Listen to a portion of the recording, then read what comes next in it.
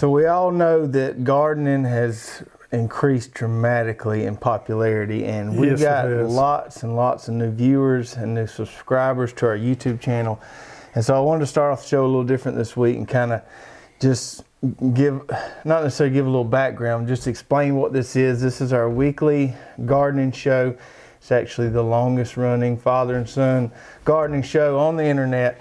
We call it the Row by Row Garden Show. It airs every Thursday night.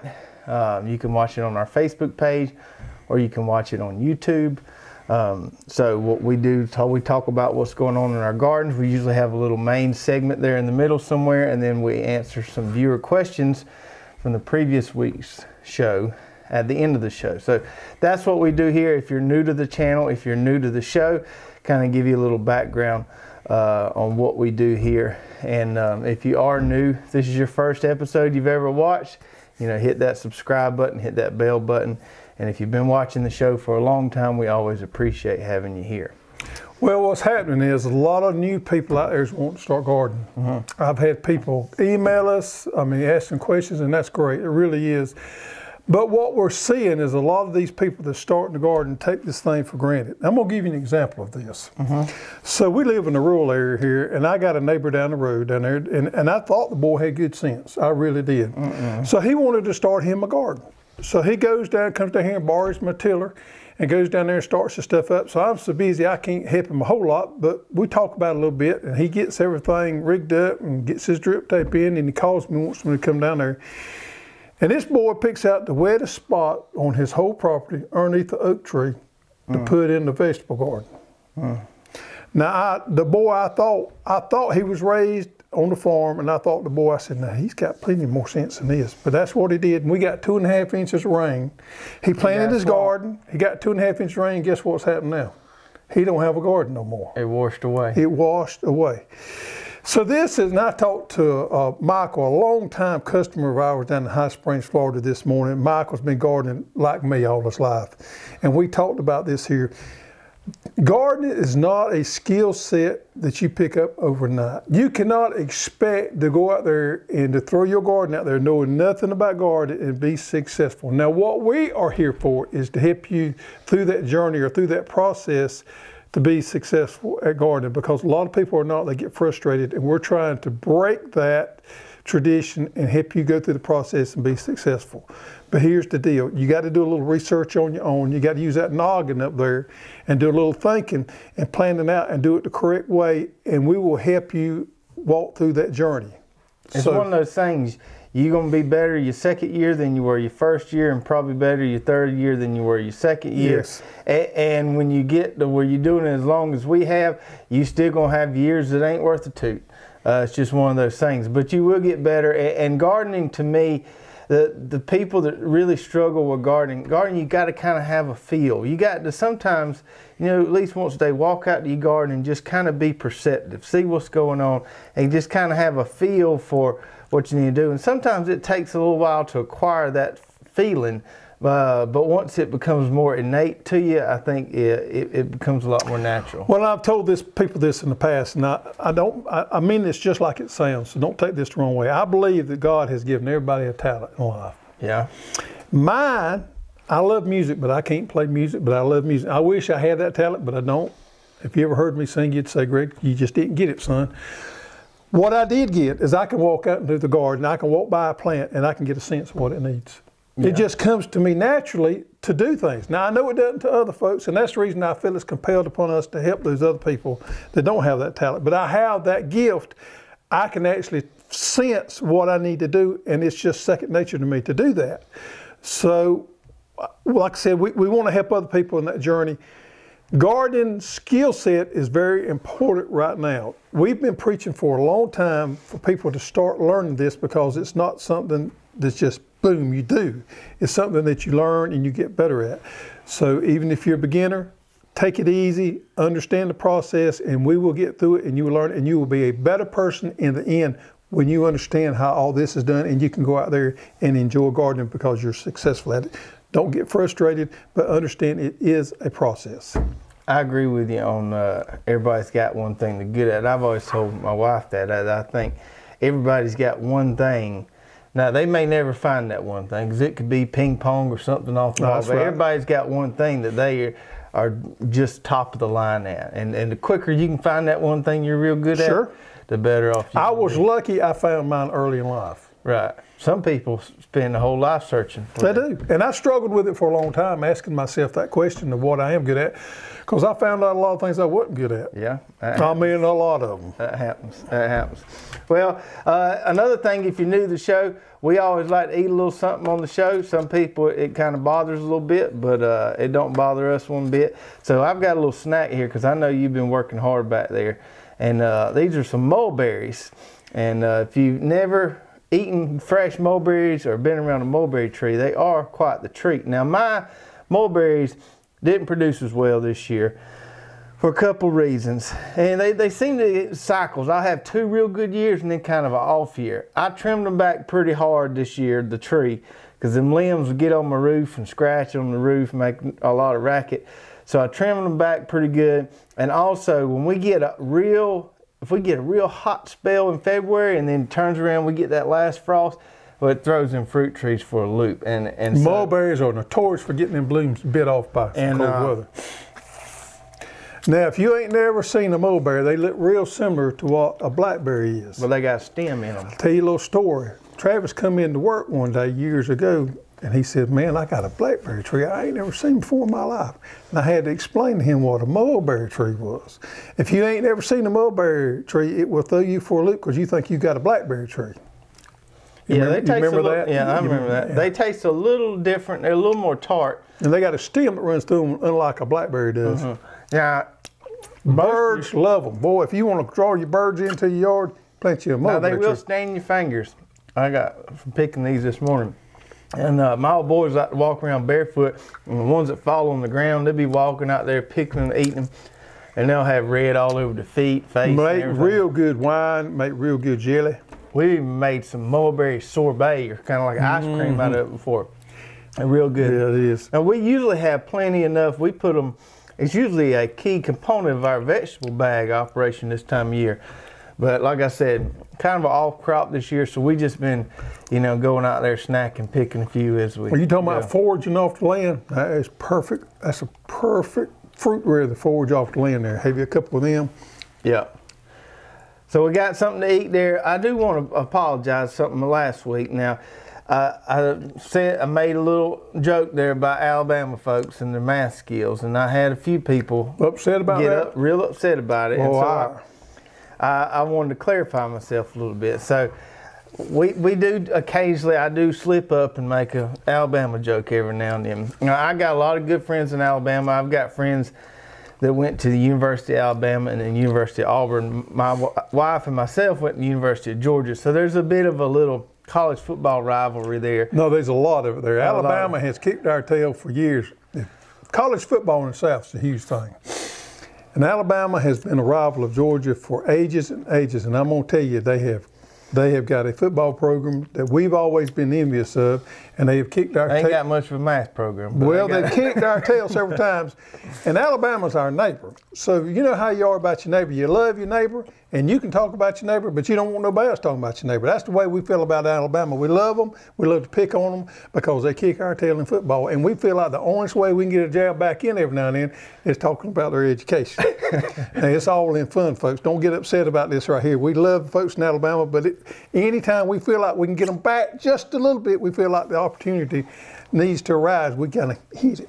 And believe it or not, per capita, Alabama is our biggest state as far as customers. Now, Texas is our biggest state. That's just because Texas is huge. But if you took the number of customers or number of orders and divided by the population in the state, Alabama is our biggest state. And I've talked to a lot of people who visited Alabama. There are more people have backyard gardens in Alabama than anywhere I have ever seen. Lots of good, knowledgeable gardeners in Alabama. So we love Alabama. We didn't mean anything by it. We just we got a lot of friends over there. Like to poke throw that jab every now and then. That's right. About the quarantine, I want to talk about the quarantine a little bit. A lot of people seem to be, struggling with it. You can tell if you've kind of thumbed through Facebook a little bit. Some people having a hard time with the quarantine. You could tell it's kind of wearing on them a little bit.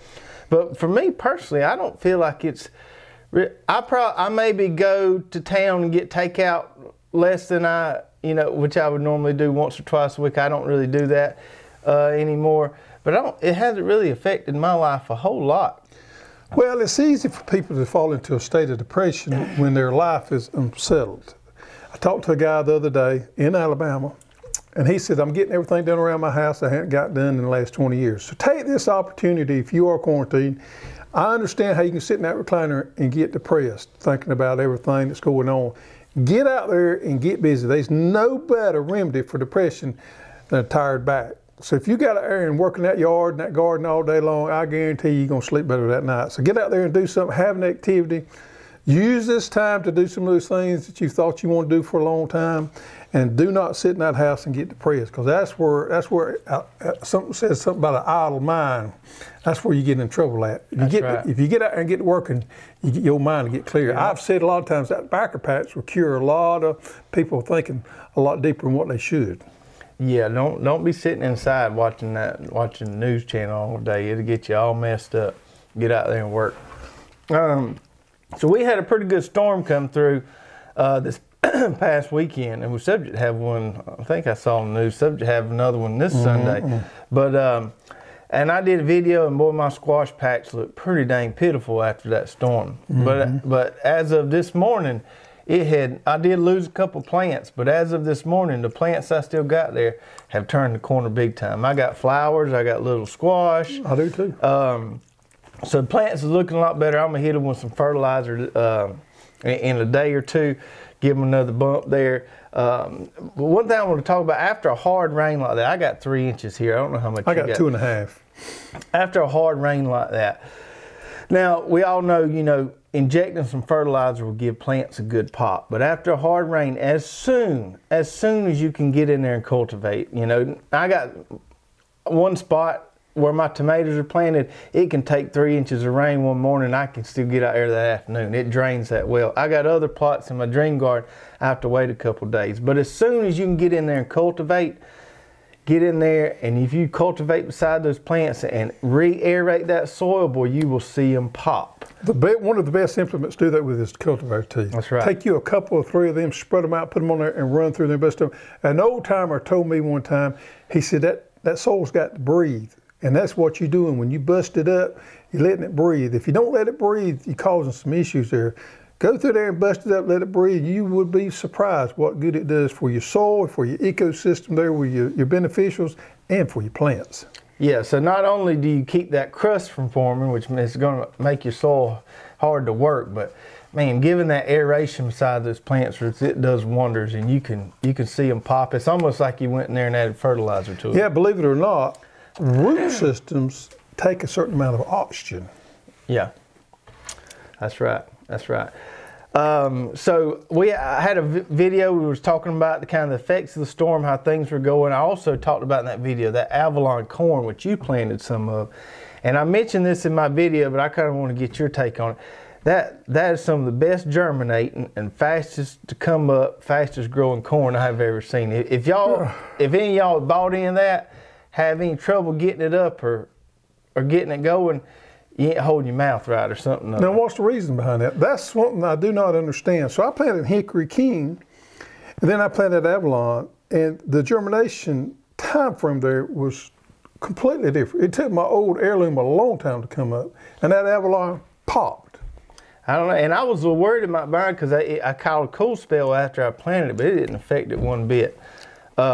I've never seen corn pop like that. I don't really understand it either. I don't know why, but I just want to tell you that Avalon, that stuff will come up. And if it tastes any as good as it grows, we're going to have some fine sweet corn. Yeah, and I don't want to dwell on this, but y'all know we're running pretty high volume on the orders and everything, and we're having a lot of people call in, email, want to change or add to orders and all this.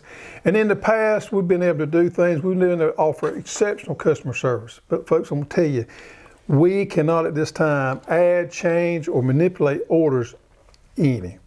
And the reason being is we're running at over full capacity on our system, but not only our system, but our employees and our shipping.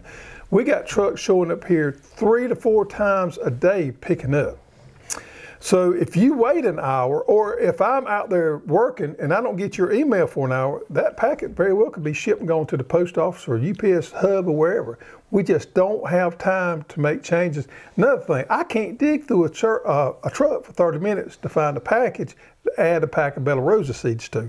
As much as I'd love to help everybody out, we're just not capable of doing this at this time. Maybe later on, things will change and we can get back to offering you the type of customer service we think you deserve, but at this moment, we just cannot do it. Yeah, I want to talk about that for a minute. And I don't know if it's from people that don't order online a lot. I don't know where people got this idea that you can place an order online and then call and change that order, because you can't do that with Amazon. I'm not aware of any online vendor where you can do that. I've never tried to do, and I'm not saying we've spoiled. We have went above and beyond because we think it's important on our customer service in the past. Maybe that was a mistake on our part. I don't know, but I can tell you at this point it's biting us in the rear end a little bit. Yeah. So if you forgot something on your order, just place another order. Yeah. That's all you got to do. It's all with systems with us. We have this system in place to get everything out. Automated. We don't see every order. I mean, when it comes in, we don't pack every order. There's lots of orders come through we never know of. Mm-hmm. And you know, the people in the back, they're working fast. They're trying to get things out. And it's just not possible. The other thing is we can't change a shipping address once it's been packed, because like he said, it could take us 30 minutes to an hour digging through boxes and pallets, trucks to find a package. We don't know where that package is once it's labeled. It's somewhere in our warehouse, but we don't know specifically where. So when you're placing your order online, make sure you double check your address and get it right, because once it's packed, it's going to wherever you told us to send it. So just double check that there. The last thing I want to talk about is these puppies right here. So we all know what happened to my taters, you know, learned my lesson on that. Speaking of that, I'm glad I held off and ain't put my okra in the ground yet, because this little last cool spell we had, them okra transplants, somebody else may have made a little bit. Yeah, I planted me a little spot the other day. We'll wait and see. Anyway, rule of thumb is you need to wait 3 to 4 weeks after you plant your tomatoes before you plant your okra. So I'm gonna get my okra transplants in this weekend. This is my plan B for where most of my taters rotted. And I was gonna go with that Hoss butternut variety we got, but then I got this one in. There's a buddy of ours, and I think he's in Virginia, named Edmund, and he's got a breeding program with a lot of winter squash and stuff. And these seeds should be on the website as of the time this video airs. The guy's got a website, somewhat called Commonwealth Seeds. Commonwealth Seed Grower. Yeah, he's a seed breeder. He's got some interesting stuff if you ever want to look it up. Anyway, so this is a variety called South Anna butternut squash. And what they did is they took a Waltham butternut, which is probably the most popular butternut out there, and a Seminole pumpkin. And they crossed them enough generation after generation to where they have a stabilized, open pollinated new variety here. So it was once a hybrid. Now it's a stabilized, open pollinated variety. And I got pretty dang good germination on it. And the reason for this was, we all know the Seminole pumpkin has attributes to it that a lot of the other squash do not have, such as disease resistance, insect resistance, and just plain old vigor and heat tolerance. Does extremely well in the South. It's also powder and downy mildew resistant. So his thought in doing this was trying to get those traits into the butternut. So you got the shape of the butternut plus the vigor and disease resistance of and those probably could have went in earlier this week, but I'm gonna try to get them in tomorrow, this weekend, and we're gonna get those in the ground on some drip tape. Really excited about growing that South Anna butternut, and we'll have those on the site for you to check those out. But you know, Seminole pumpkin's a great variety. Mixing that with a butternut, can't go wrong there. All right. Let's talk about, before we get into the meat and potatoes, let's talk about onions just for a minute. Yeah, I forgot I brought some onions. So my onions, and I showed this in my video the other day, is starting to, if I can grab them all here. I kind of have not been paying a whole lot of attention to them, and like I said on that video, I let my weeds get the best of me with my onions this year. But I just went out there the other day and You dog, if I ain't got some tops falling over on them. So, well, and I was going to talk to people about that. I had the same thing, that little storm come through. When you see your tops start dying back, like this is right here, or specifically falling over. So this one here ain't that dead, but it's fell over. It is time to get them out of the ground. I had the same issue. I walked down and I said, whoa, it's time to get onions out. So when you see that, you need to get them. Here can be your issue, and this is where we having an issue right now. In the past, I had pulled them and not realized it had a rain coming there. I like to pull them, let them stay right there. Just turn them upside down, let them cure out there for a couple of days, let that sun dry them out a little bit. Seems to do great for the storing process.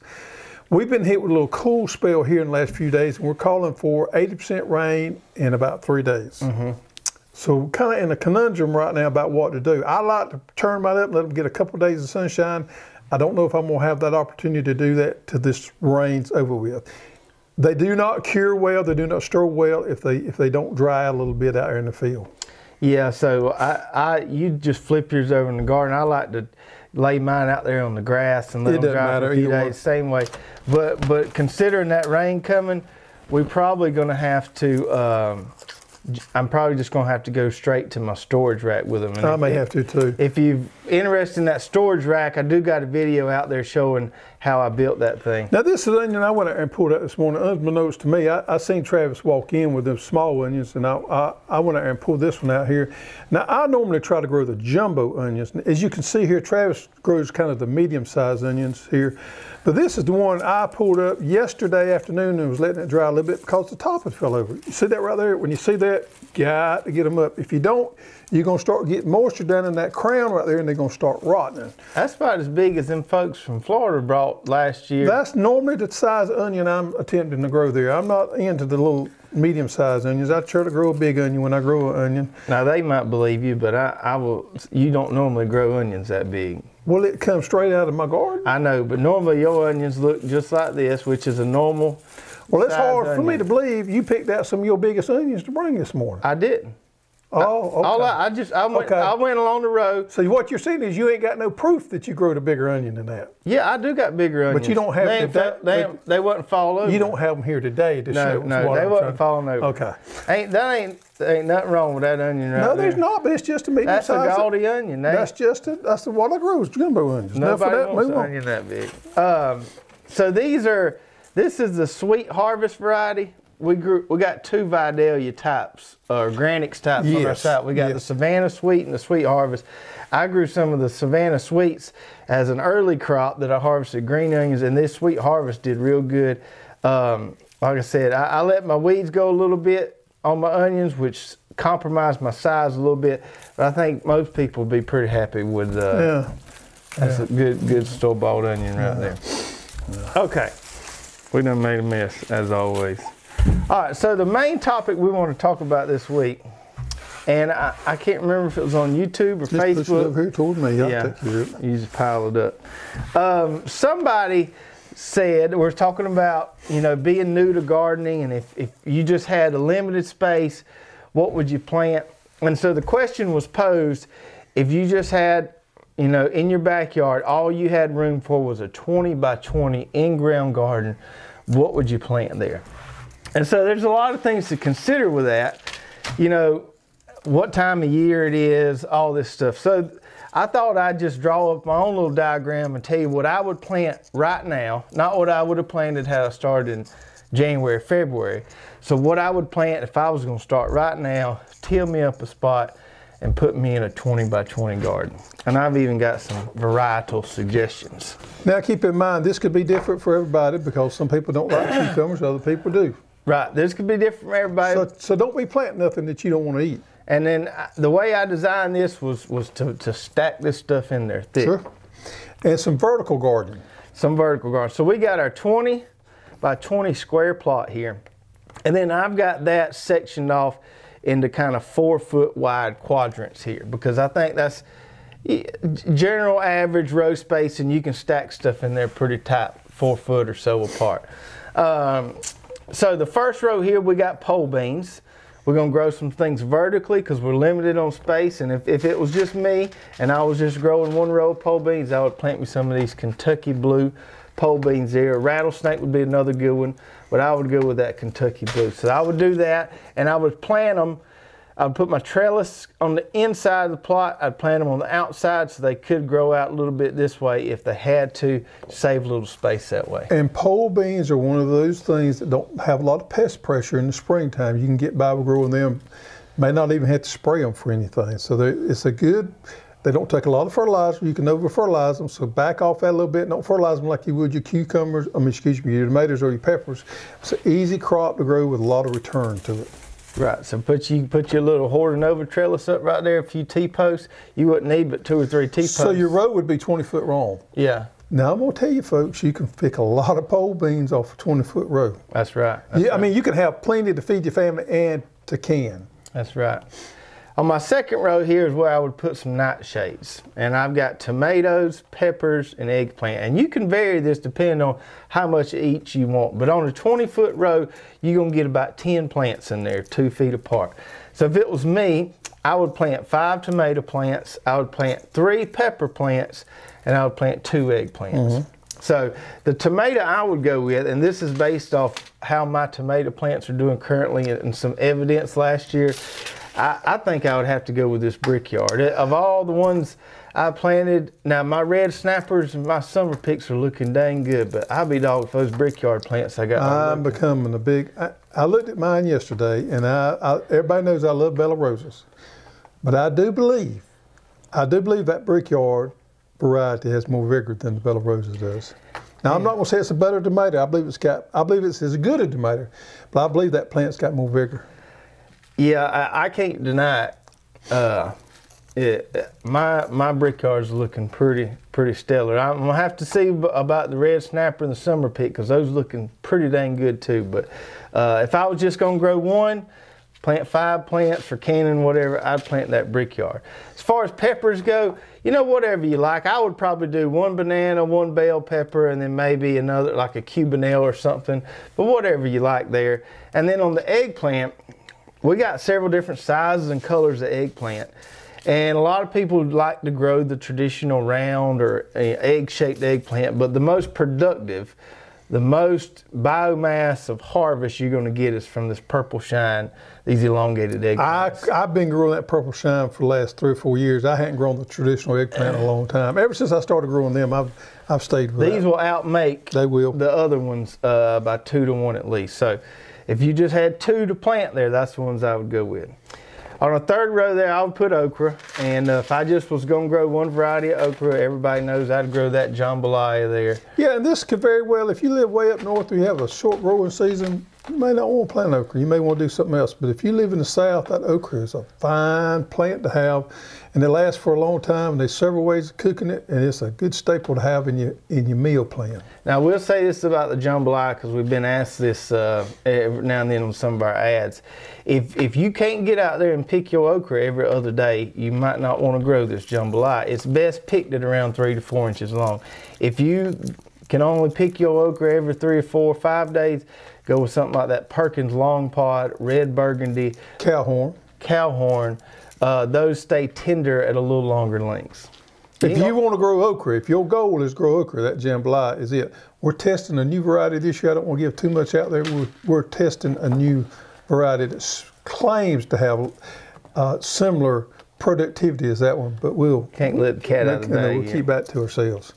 My fourth row, I would put some squash and zucchini on that. If I had to pick just 2, I mean, lots of good choices there, but you can't go wrong with that Gold Prize, good straight neck. You get a little more squash off a straight neck than you do a crook neck, so straight neck, and then a good zucchini. We got several, but I would probably go with this Pascola right here because it's got some really good disease resistance. And then the last row, couldn't go wrong with the Diomede, but I picked the Stonewall cucumber. And I would do, if I just had a 20 by 20 garden, I think I would do all slicers instead of picklers because you just get a little more cucumber. You do, unless you're into pickling. We're into pickling huge here, and I plant way more. I got 1 row of slicers planted, but I always plant way more pickles than we do slicers. Yeah. Because we love to pickle. So you could vary that however you want to do it. So that's what I would do if I had, I could grow a heap of food in a 20 by 20 garden if I planned it like this. I mean, it don't seem like a big space, but you could get a bunch of food in there. You can, and you can take those cucumbers that you got on the end and you can grow them a vertical way too. Put you that Hortonova net and grow them up on that. I actually have a row planted like that right now. So, you know, you can take some of these things, put that netting up and grow it up straight and save yourself a little room and be more intensive about your garden and get more off a small piece of plot with those techniques like that. Pack it in there tight. Pack it in there. I'd be interested to hear from you folks out there. If, you know, what would you do if you just had a 20 by 20, or maybe that is all you have. Maybe you have a smaller space, but a lot of our customers have bigger gardens. So if you just had a 20 by 20, if you just could do 5 rows, what would you plant in there? I'd really be interested to see how, you know, everybody's got some different tastes. Everybody likes different things. But and there's no use to spend no time, money, or effort on something you don't like. So if you don't like pickling cucumbers or slicers, plant you something that you do like. But it goes to show you don't something we didn't touch on there, and the reason we didn't because it's not a necessity. But if some people may want plant a row of flowers in there. Plant a row of flowers. I didn't add sweet potatoes just because they can take up a lot of room. They can. And flowers do not give to the food. You can't eat flowers. Well, it's hard to. You can, but it's hard to. So flowers is kind of a luxury. That's right. So, yeah, let us know what you think about that. I thought that was a really interesting question to pose there. I almost wish I had time to do a video series and get in somebody's backyard and just grow that garden. Well, it would be, and I've been wanting to do this for a long time, and I ain't been able to do it, but it's been on my mind. Lay some templates out there for people. So a 20 by 20, a 40 by 40, but have 2 or 3 different templates for like a victory garden template or something. Yeah, but have for different type people. Excuse me. So somebody that's got a big family that's got a 40 by 4 garden, lay a template out there of what you grow, when, why, and how, and all that. Do the same thing with a smaller garden, like a 20 by 20. I think that would be hold the hand. Hold the hand, show them what they need, and give them resources to get what they need. Yeah, yeah. I need. When I retire, that may be what I need. I need a bigger marketing department if I'm going to do that. Let's get in some questions. Okay, so we got a few questions from last week's show, and as always, if you have any questions, put those in the comments.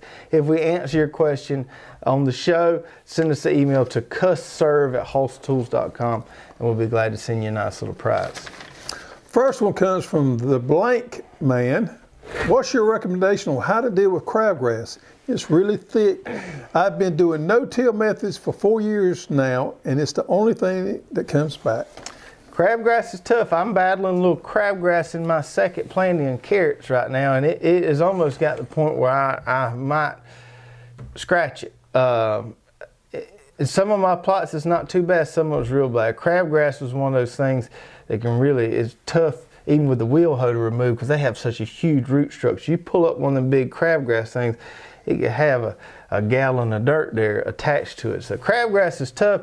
The trick is you got to remove it when it's small. If you ever let it go to seed, man, it will reseed and reseed and reseed. It will reseed throughout the spring when it gets to a certain temperature and all through the summertime. And just to touch on this a bit, you know, if people watch our channel, they know we don't do the no-till thing. And one of the reasons I don't do no-till is because even if you do no-till, you still can't eliminate all your weeds because weed seed blows in from the wind, from bird poop. You've got all these environmental sources from weed seeds, and you either have to go out there and remove it by hand if you got no-till. If you've got some like we do, we can take tools or whatever to go out there and remove it. Crabgrass is tough. You got to get it when it's small, and you know, pull up the whole thing. So if you're not in the no-till and you're having some crabgrass issues, this is one thing you can do.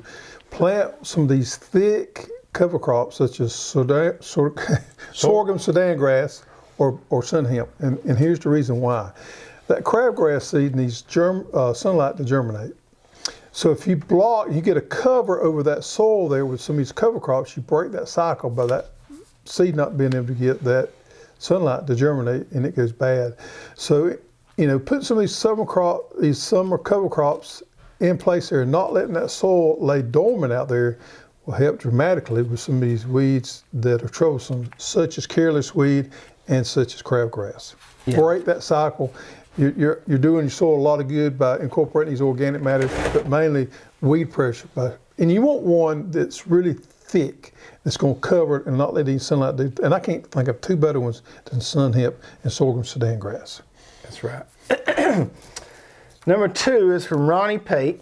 He says, if there was only one cherry, one salsa, and one sandwich, so you got to pick 3 here. One's cherry, one salsa, and one sandwich tomato that you could plant, what would they be? He's looking for a dependable producer here. I don't know if the yellow pear falls into the cherry tomato family. Yeah, I would say so. You say so? Yeah. I've been planting the yellow pear for about 4 years now. I'm trying a new one this year. The sweetie? The sweetie, but I can testify to that yellow pear. That's what the fella here wants is testimony. Testify. So anyhow, I would grow the yellow pear. It's an indeterminate, so it's going to get big on you. You're going to have to give it some panels or something for it to grow and some support. But it's going to yield like crazy. They're yellow. They're great to eat. Good snack and good in salads. Well, there goes my cherry tomato, yellow pear. The salsa tomato, I've been growing that one, that OP variety. What's the name of it? Amish paste. Amish paste. I've been growing it for the last probably 4 years. You know, for an open pollinated variety, it's pretty doggone good. Now, we've got a hybrid in this year that we're testing. Atachi. I can't testify to it, but I can testify to that Amish paste. That's a good one. It has, for OP variety, it has pretty doggone good disease resistance. That's right. For my sandwich tomato, whew, I'd have to go with my standby Bella Rosa. Brickyard would be strong number 2 there, but I'd have to go with my Bella Rosa. All right, those are all good 3 suggestions. All good 3. I might would switch out for the cherry and go with the Sun Gold, but I can't disagree with the other 2. Yep. All right, so Casey Coleman says, any tips for keeping Bermuda grass out of garden? I till 3 times over a 3-week span this year and rake as many of the rhizomes and roots out as best as possible. And a couple of days later, Bermuda popping up. I had to deal with this when I was helping out, when I was doing that consulting south of here a little bit. We were starting new gardens in basically a Bermuda grass pasture. And it's tough because Bermuda grass has got them rhizomes in there. You can even go out there and spray it with Roundup and it'll come back because a lot of the plant structure is underground with those rhizomes. The one thing, and we tried a lot, we didn't use Roundup because we were practicing organic there. But the one thing we did find that works is this tarp and till technique. So what you do, wait till you spring. If you got Bermuda grass right now, you might as well just fight it, get your spring crops in. Once summer heat comes in and you can't really grow a whole lot, put your tarp over your area, let that tarp bake it for about, a few weeks, and you can tell when you pull that tarp off, everything's dead on the surface. Then till it, put the tarp right back on it. You can overhead water it a little bit if you want to. That's not going to hurt anything. Till it, give it a little water, put the tarp back on it, leave it 2 more weeks, and keep repeating that for, 3 or 4 times, and it will eventually get rid of. That is the best thing I have found that will get rid of Bermuda grass, because every time you till it, you'll stir up those old rhizomes and stuff, and then when you put the tarp on it, it will kill it and keep it from growing and flourishing more. It sounds like a lot of work, but it's really not, just pulling back that tarp every couple of weeks and tilling it, but it works like a charm on Bermuda grass. Share with you a little something that I learned a few years ago. Back in the day, back in the 40s, 50s, and 60s, the way the farmers dealt with Bermuda grass, and you'll find this interesting, is they turned their land in the fall of the year. And the reason they did that was when they turned and disrupted this Bermuda grass before it went dormant, they had a longer period of time that the grass did not recuperate, and they got a lot better control of that in the springtime of the year. So a lot of times your battle with Bermuda grass is won during the fall of the year before the freeze or the frost comes. They turn it in, and then they give them a period of time so when it did come back up, maybe the cold weather hit it and knocked it back, or it did not survive that winter time through that disruption during the fall of the year. I never thought about that until I was told that's the way it was done. Yeah, and I think it's fair to assume somebody's having trouble with Bermuda grass, they live in the South. Oh yeah, the Bermuda grass holds the world together down here, so don't think we're going to extinguish it. We always got a battle with it. You can, by working on it in the fall of the year, you can win the battle somewhat. Another thing too is just like the crabgrass we talked about a while ago, use those cover crops to shade this out, and that will help you a lot. Bermuda grass cannot grow under sun hemp, densely planted sun hemp, and sorghum sudan grass. It cannot survive in that environment. So you break that cycle. You got a Bermuda, that means you live in the South. That means you ain't gonna be growing a whole lot in July, August, September, no way. So take those 3 months, do your tarp and till, really work on that, and then you can turn around and have a fabulous fall garden for your Bermuda grass. Or do that tarp technique, pull it off, and then put your cover crop in, then go to your fall crop. That works too, that works too. Our last question here is from Shirley K. And she says, when you grow taters in a raised bed, how do you hill them up? That sounds like a silly question, but I've never grown them in a raised bed before. She's got her plants about 12 inches apart in a 3x5 raised bed. When we talk about healing, simply what we're doing is adding soil to that potato, to that base of that plant, and gives it more room to make potatoes, but also supports that plant. So in a raised bed situation, you can take your hoe and you can actually pull dirt up on there. Or if you have room in that raised bed, you simply just add soil. Add some compost. Add some compost, potting soil, whatever you can. You know, the potato tower that was popular years ago was like a little 12 by 20 planter. And what they did is they planted their potato plant in there, and then they just kept adding soil to it. Now they was using an indeterminate variety, but that potato plant just continued to grow and make potatoes in there. So however you do it, whether you heal it by what we talk about healing by pulling soil to it, or you add soil to it, is beneficial to growing potatoes. Yep. Add soil, just get them up there on it. It helps block out your weeds, lots of good benefits to it. All right, so we appreciate those questions. We always appreciate your comments and everything on the show. And that's going to do it for us tonight. If you enjoyed this show, make sure you give us a big thumbs up, a big share, a big like, and check out these other 2 videos right here. One of them is on keeping your weed seed bank low, which goes back to those questions, and another one is on that tarping technique we talked about. We'll see you guys next time. Take care.